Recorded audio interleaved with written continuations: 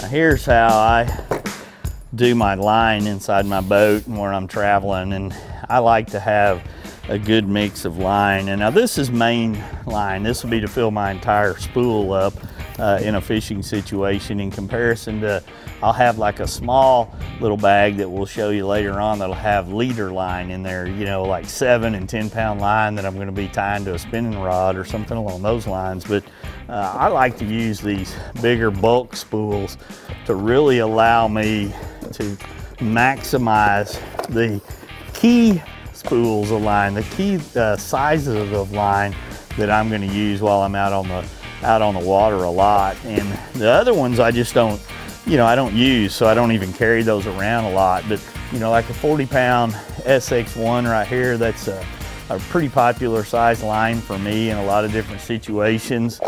These two sizes of a braided line right here, the 18 and the 20, are what a lot of times you'll see me use on my main line and my spinning rods.